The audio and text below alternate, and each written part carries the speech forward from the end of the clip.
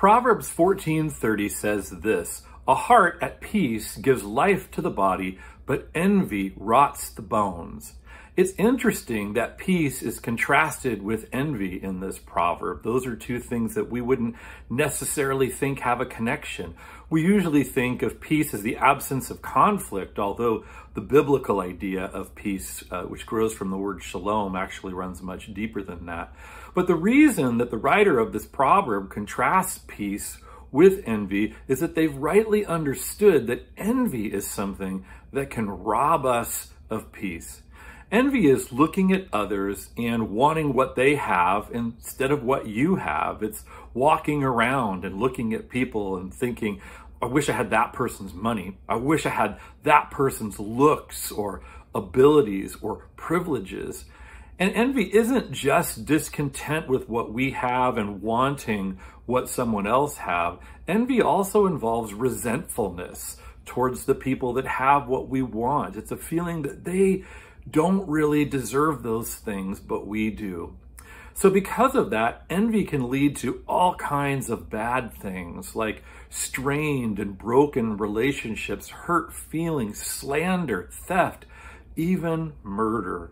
So envy is this negative emotion that creates inner turmoil in us that's really bad for us. And that's something that the proverb figuratively points to by saying it will rot your bones. But I think that point is not totally figurative, because a healthy inner heart is part of what leads to a healthy outer body.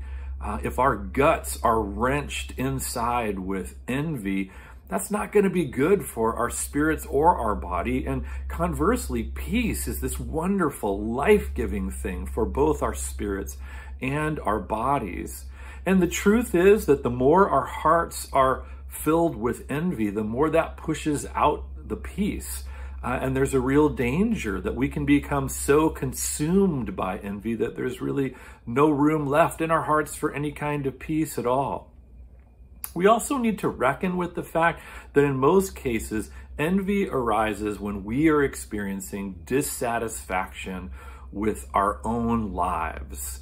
And if you really consider where that grows from, at the core, envy involves a lack of faith. It's not really trusting or believing that God is powerful enough to provide for us or cares deeply enough to do that, to take care of us.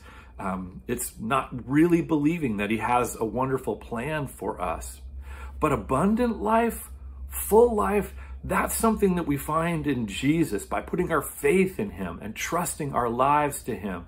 And it's in Jesus alone that our hearts can be filled with true peace. In John 14:27, Jesus said, "Peace I leave with you, my peace I give to you." And the more we put our faith in Jesus and the more we trust our lives to him, the more our hearts will be filled with that peace from him. So let's do that. Let's seek to put our faith in Jesus, to trust our lives to him so that our hearts might be filled with his peace. And at the same time, may we guard our hearts against envy, which can rob us of peace and lead us in unpeaceful ways.